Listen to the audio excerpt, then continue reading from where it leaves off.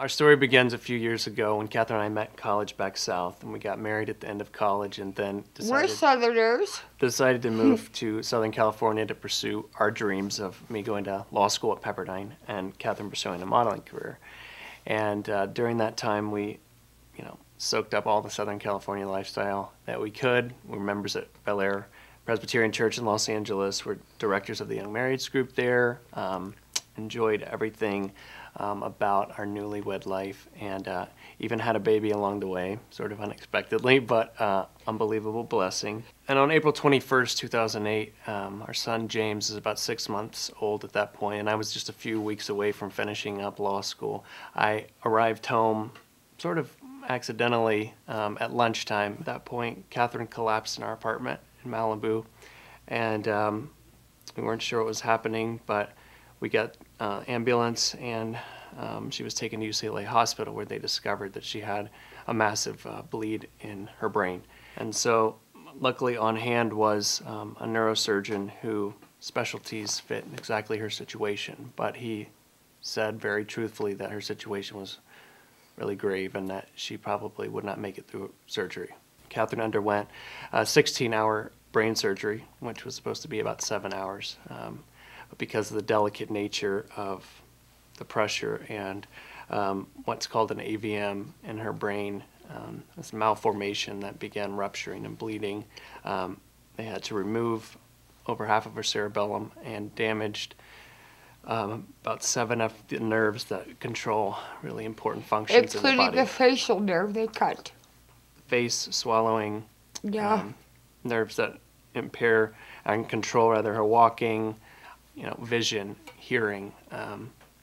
So in just a few short hours, we went from living this idyllic life in Malibu, carefree and completely blessed by the Lord, to Catherine's life hanging by the thinnest thread imaginable, with lots of incredible prayers being lifted up from around the world.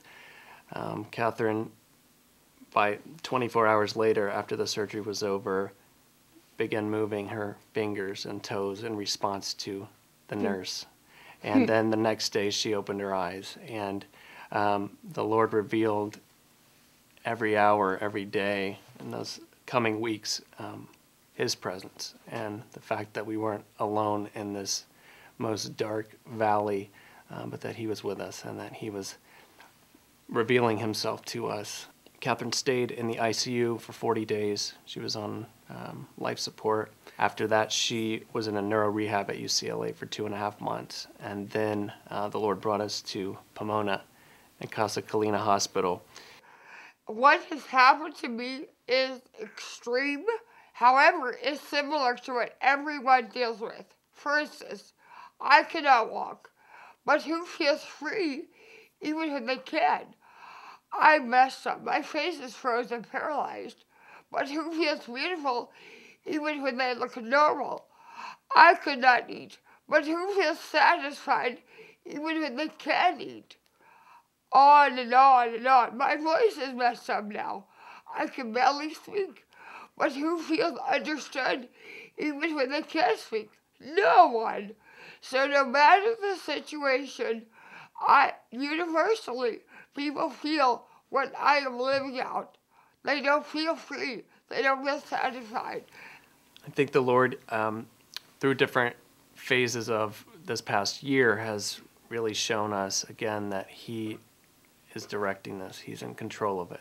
And if we'll trust Him and give our lives over to Him and fall essentially into His arms, that there's no fear and there's no worries that our future's uncertain, or what, Catherine's recovery is going to look like, or how we're going to be provided for or protected, because the Lord has again and again fulfilled those promises to us. Through the ups and downs of this past year, the Lord has never left us, and He's shown us Himself in so many ways, but through it all we can still say that I bless your name.